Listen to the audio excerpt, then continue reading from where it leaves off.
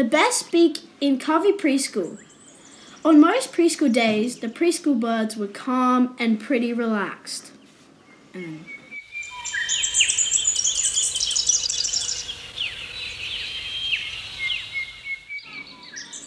But this was not always so. One morning, not so long ago, the preschool birds began to argue. It wasn't over food, toys, or even nesting places. It was over something much more serious. Who had the best beak in preschool? Our beak is long and pointy, said the heron. The cockatoo screeched. Our beak is so strong with a little hook on the end. Look at our super strong beak, said the kookaburra. The beautiful rainbow lorikeets chirped. Our beak is so cute and little. Look at ours, so long and skinny, said the eastern spinebill.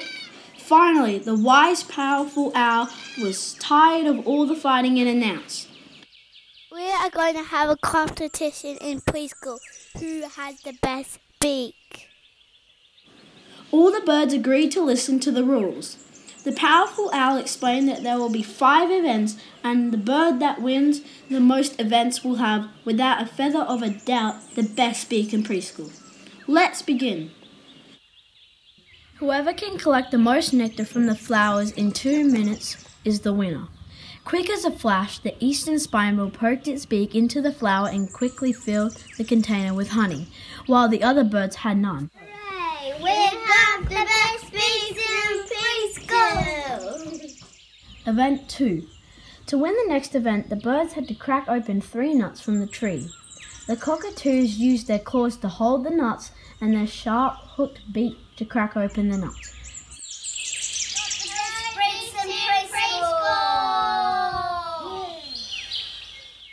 Event 3.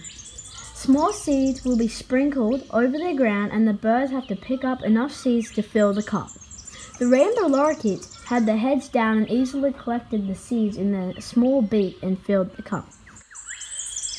We have the best beaks in preschool! Event 4. The contestants must spear a fish. "No bird can do that," exclaimed the cockatoo. But before the cockatoo had time to finish their sentence, the herons had disappeared into the water and emerged with a fish spiked on their beaks.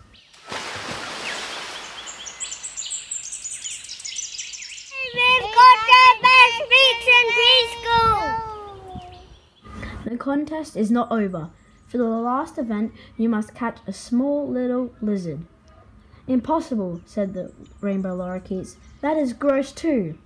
The birds all watched from the branches of the gum tree, looking out for a lizard. With eagle eyes like the kookaburras spotted the lizards in the grass and swooped down and picked them up in their large, strong beaks. Hooray! We have the best beaks in preschool! "Congratulations to you all," said the powerful owl. "This can't be. It seems incredible, but it appears you are all winners, and indeed, there are no best beaks in preschool, as we all have beaks for different foods.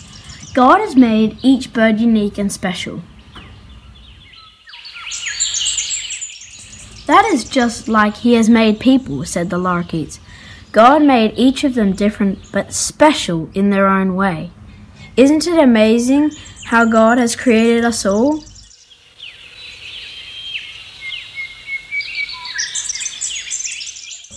Now there is no need for bickering in preschool, and once again it is a calm and peaceful place, except for the sound of happy laughter or a crash of blocks.